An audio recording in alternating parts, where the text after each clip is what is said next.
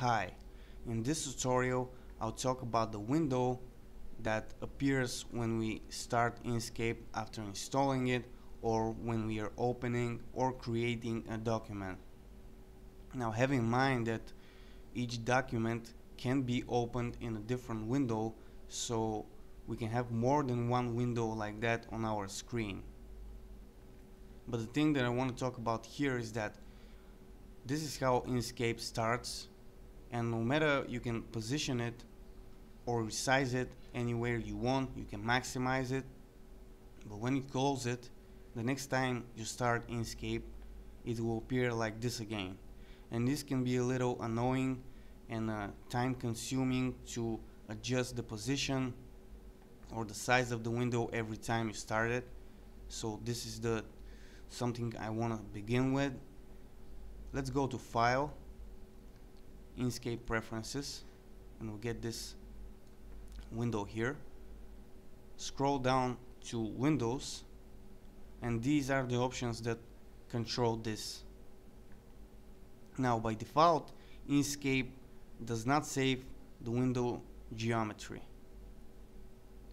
That's why every time we close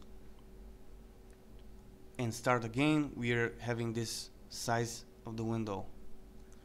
Now if you click here to remember and use last window geometry, when we close Inkscape, if we resize it, for example, like that right now, let's close this for a second.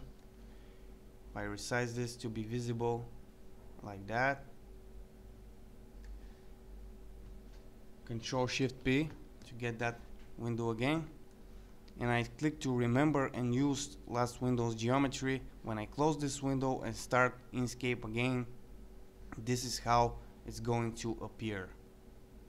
So this is useful, and the other option here controls the save and restore window geometry for each document.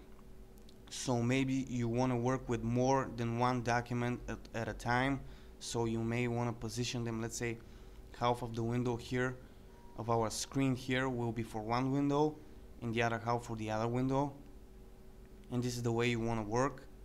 You can click here this option and you'll be able to achieve that. When you close Inkscape, you can open that two documents and they will start like that. You don't have to resize them and position them every time you open them. So this is what I wanted to talk about in this tutorial, and all the options here in preferences are going to be covered because they're really important of how the tools here and other options work. So this may be a little boring part of these tutorials, but it's really important to gain full control of the software. So bye for now.